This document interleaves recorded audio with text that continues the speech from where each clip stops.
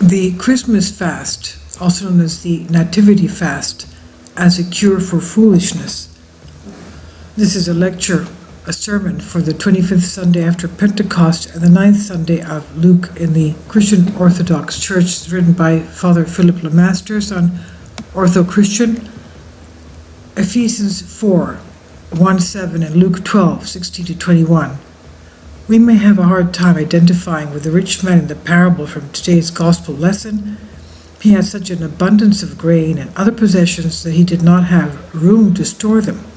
He needed to build larger barns in order to hold all his wealth. And once he did that, he planned simply to relax and enjoy himself for the rest of his days. He was so wealthy that he did not have to worry at all about providing food, clothing, and shelter for his family or paying his bills. In first century Palestine, someone with such riches would have been rare indeed, and I doubt that anyone in our parish is in such comfortable circumstances today. We may be tempted then to think that this parable has nothing to do with us. What does it have to do with people who struggle to make ends meet, even though they work as hard as they can?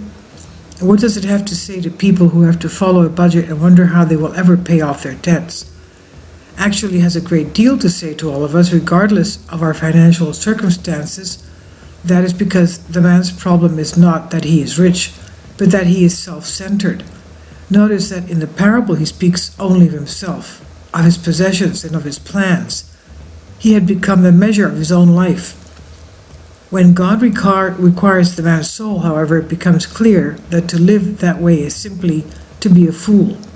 For it amounts to laying up treasures for myself in this world instead of becoming rich towards God. No matter what our financial circumstances are, we all bear God's image and likeness. That means that we will find fulfillment only in becoming more like Him in holiness, only by embracing the healing of our souls in Jesus Christ. Such a life is never one of self-centeredness. It is instead a life of communion with the Lord and all the neighbors in whom we encounter Him. It is a life in His body, the Church, in which we flourish as members of one another, not as isolated individuals. That's how we participate by grace in the life of the Holy Trinity, three persons who share a common life as one God. Nonetheless, it's difficult to turn away from the self-centered individualism that can so easily lead to the spiritual poverty of the rich fool. We may not invest our lives in the accumulation of riches and possessions, but that does not mean that we are free from the temptation to live simply for ourselves. For example, we may judge everything in life according to our own preferences, as though there is something wrong if our will is not done in family life, work, school, or anywhere else. Without even realizing it, we then end up judging others based on how useful they are in doing our will. When they do not obey us, our passions become inflamed against them. The more we relate to our neighbors in that way, the more we will want our will to be done, and the more we will become blind to the dangers of putting ourselves before others. Consider what kind of an impact that can have on our relationship with our neighbors who bear the image of God as much as we do. Consider also its impact on our own souls. No matter what we believe, to live that way is to commit the idolatry of serving our own sovereign will above all else. It's simply to lay up treasures for ourselves instead of becoming rich towards God.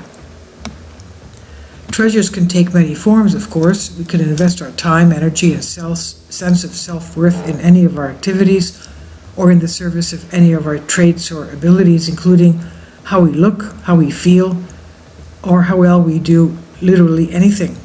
There's nothing wrong with giving any worthwhile endeavor or necessary concern the attention it deserves. The problem is when something becomes primarily a tool of self-centeredness. That means making an idol out of it instead of offering it to God for Him to bless in fulfilling His purpose for it and for us. The point is God's glory, not ours. In the parable, it's no surprise that the man whose life was simply about acquiring wealth wanted to spend the rest of his days indulging in food, drink, and pleasure. All of his energy and attention had been focused on getting more of what he wanted for himself. The more that we gratify our self-centered desires, the stronger a hold they have over us, and the more we become their slaves. The more settled the habit of getting what we want, the harder we will find it to limit our desires in any area of life. In the eyes of our corrupt world, a life of conspicuous self-indulgence may make someone look like a great success. Slavery to the passions, however, is hardly a path for fulfillment of those who bear the image and likeness of God. So we are now in the Nativity feast, the 40-day period of abstaining from richness and most satisfying foods as we prepare to celebrate the birth of our Savior at Christmas. The weeks of Advent are also a time for confession and repenting of our sins, generosity to the needy, and intensified prayer. This season warns us that the Messiah is coming and we must be ready to receive him. Because we are all so much like the foolish man in the parable, we need a challenge to our usual obsession with ourselves in order to prepare to celebrate the Lord's birth. Otherwise, our Christmas will simply be about us enjoying ourselves at the point that we become blind to its having any greater significance than eat, drink, and be merry, quote-unquote. Though it is odd to say in our culture, we need to make Advent a time of intentional spiritual discipline if we are to gain the health necessary to receive the great richness in God that the Savior was born to bring. Otherwise, we will continue investing ourselves in ourselves, especially in the illusion that we're isolated individuals who will find fulfillment getting whatever it is we want on our own terms. As appealing as that way of life may sound, it's simply a path to weakness and despair. It's neither suitable nor satisfying for those called, as St. Paul puts it, to lead a life worthy of the calling to which we have been called, with all lowliness and meekness, with patience, forbearing one another in love, eager to maintain the unity of the Spirit in the bond of peace. Unquote. We simply cannot find the healing of our souls or relate to one another as Christ commands if we make gratifying our own desires the measure of our lives. There is no greater threat to the peace of our souls or of our relationships with others than self-centeredness rooted in pride.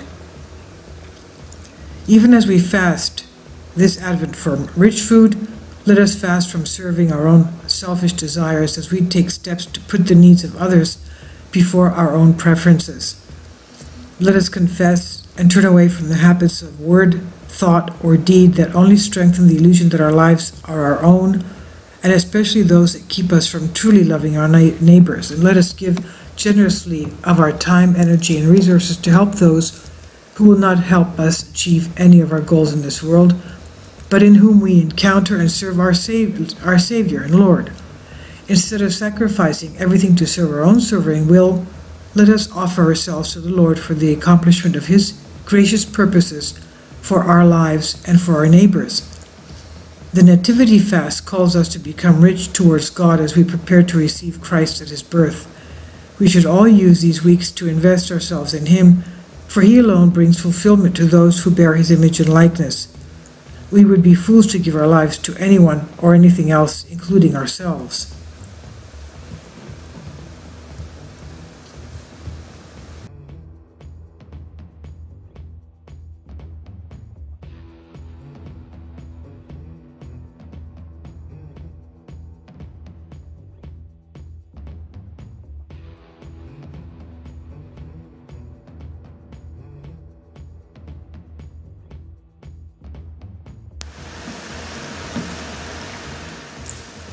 If you'd like to join me on my Patreon account, you will hear content not covered by mainstream media. These riveting stories will be based on my research, and I will state my opinions and give my personal insight on diverse and controversial subjects and world events not covered by mainstream media, and not supported by YouTube guidelines. So whatever I have on my Patreon, most of those will not be on my YouTube channel. Please consider becoming a member today. More of the most significant and important videos will be on my Patreon channel. Your support helps me to continue my research and keeps this YouTube channel alive. And we depend on your support, your generous charity, because we help economically challenged families here in Athens, Greece, in Kapota, and we also help the young generation with university tuition and the community around our church. Thank you.